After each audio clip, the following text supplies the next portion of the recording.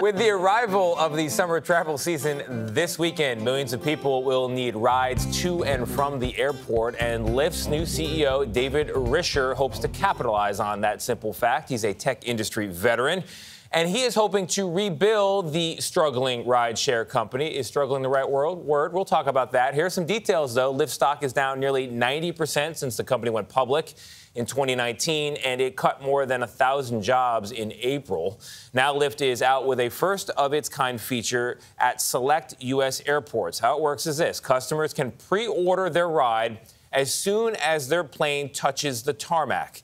The app will then match riders and drivers for the best pickup time, taking into account everything from walking through the airport and baggage claim. And David Risher joins us now. David, thank you for being here. Good morning. Would you object to the word struggling? And will this new feature change things? You know what? I'm going to go with a different word. We're going to call it comeback. Okay. How about we go with comeback? Yeah. So, look, Lyft has been around for 16 years now. We defined the industry. All of the sort of peer-to-peer, a friend picks you up in his car. That was the early days of Lyft. But now it's time for us to sort of make our name again. And as you say, we just launched this new travel feature just in time for Memorial Day. And you described it super well, Tony. It's like from the time the plane touches down, we will do the math to figure out how to get you the car right as you get to the curb. Is that a matter of updated tech where you're going to be better than other competitors at predicting that travel time through the airport? That's part of it. I mean, look, so any great service starts with what does the customer want? And in this case, the customer wants to get out of the airport. I mean, I don't know about you, but like the sort of standing... No, I like staying there. Do you like that? Is that kind of your go-to? Kind of like, I'll just go hang out here. Well, no, and it's just so funny. You watch people with the baggage claim, and they're like stressed about the baggage. Is my bag going to get off? All they want to do is get out. So we try to make it so that with our technology and our product and service, by the time you get to that curb, you're walking off the property or driving off. So one of the things I found really interesting, Tony mentioned the stock price down 90% since the IPO, but 77% of the stock at Lyft is owned by institutional investors, which means that they kind of have a large sway as to what happens with the stock price. If they love it and there's upside potential, that's great. If it's headed downwards, they sell, and that can be detrimental to the company. So what do you say to retail shareholders that are holding the stock? Well, look, I just met with a bunch of shareholders, including some of our largest last week.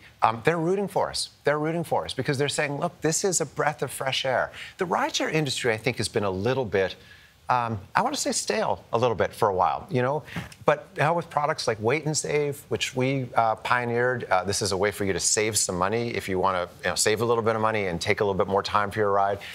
Products like this new touchdown that allows you to sort of walk out, or even integration with your phone so that you don't have, I don't know about you, I have the same couple of arguments with my wife all the time. And one of them involves, when should we get to the airport? Right. Yeah. Familiar with that one? Yeah. So I'm a little bit of a last minute guy. Anyway, Lyft will literally give me a notification saying, now's a good time to leave. We'll order your Lyft for you, and it'll get you to the airport. So I think that's what really drives the price over time. Some of us were talking before the show, and I feel like with rideshare, it's similar to other things. You use what you're used to using. It's the one I always use. It's the one I always use. And you only try something else if you're frustrated, maybe. How do you get somebody who's loyal to one of the other companies to switch? Is this enough, or is there another way to get some of that other share in the marketplace? I think it's such a good question. And you're right, people do what they're used to. But here would be my argument. My argument is you actually want two apps on your phone. You really do.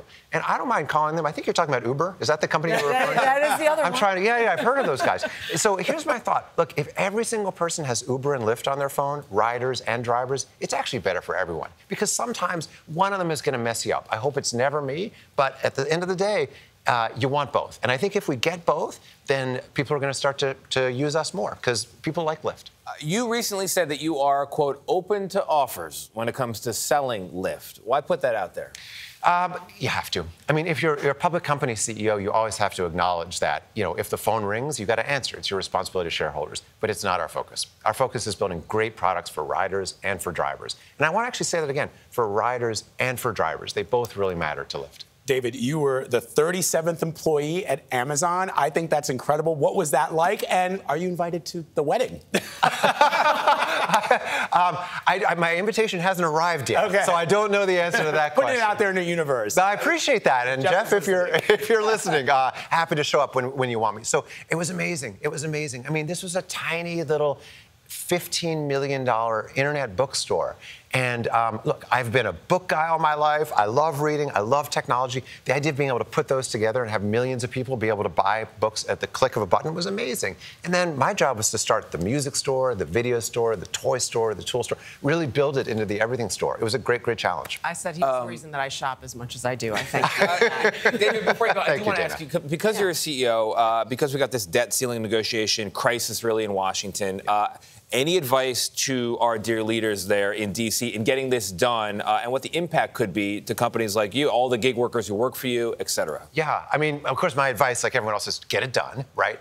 But honestly, I think it's political theater. You kind of know where it's going to end up. My real view is, if you want to go to the theater, I want you in a Lyft. Go out with some friends, go out with some family. Go to the theater yourself and have fun there. Don't put your energy towards Washington, D.C. Yeah. That'd be my advice. All right, David Risher. David, thank you very much. Appreciate being here. Yeah, it was super fun. Thanks to you guys for having me. Take a Lyft this summer.